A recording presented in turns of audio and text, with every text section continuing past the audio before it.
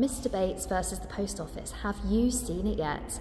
It is an ITV 4-part drama based on a true life story. It's going through the lives of sub-postmasters back in the 90s and 2000s. Basically, the Post Office introduced a new computer system called Horizon, which went completely bust. It basically took a load of money out of the sub-postmasters' accounts and made them look like they were all committing fraud and stealing money. So lots of people lost their jobs, they lost their livelihoods, their families, their homes, they had to remortgage, and they all got asked to pay this money back.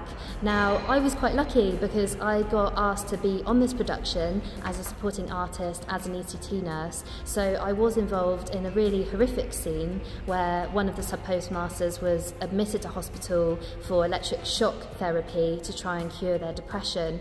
And it's quite good actually, because the productions do treat us very well, but they also want the scene to look as realistic as possible. So all 5 nurses, all 5 SAs on that day were actually nurses or midwives or had a clinical background. So I guess they were kind of hoping that we would carry that kind of clinical air into the action, which hopefully I managed to do. It was a really awful scene, but I guess I kind of wore like a little vague smile on my face, just tried to have that sort of air of clinical confidence as a nurse, and this is another day of work. I have to treat another patient that really needs help with their depression. So hopefully I carried that. I did have a little line as well, which I was quite chuffed about.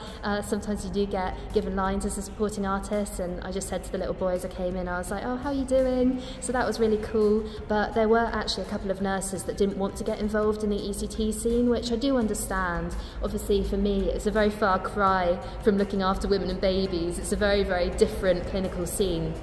I have had SA days before where I have been doing midwifery roles, which I'm probably a lot more useful on, because I can kind of say, oh, those forceps shouldn't be chilling over there in a petri dish, or that wouldn't be there, that sort of thing. But obviously an ECT scene isn't my usual line of work, but hopefully I managed to pull it off, and I think it's a really great series, and I really hope that everyone watches it, and fingers crossed that there is justice for these poor sub-postmasters that have suffered on account of the government, the post office and everyone that's failed them. It's just a bloody awful story, to be honest.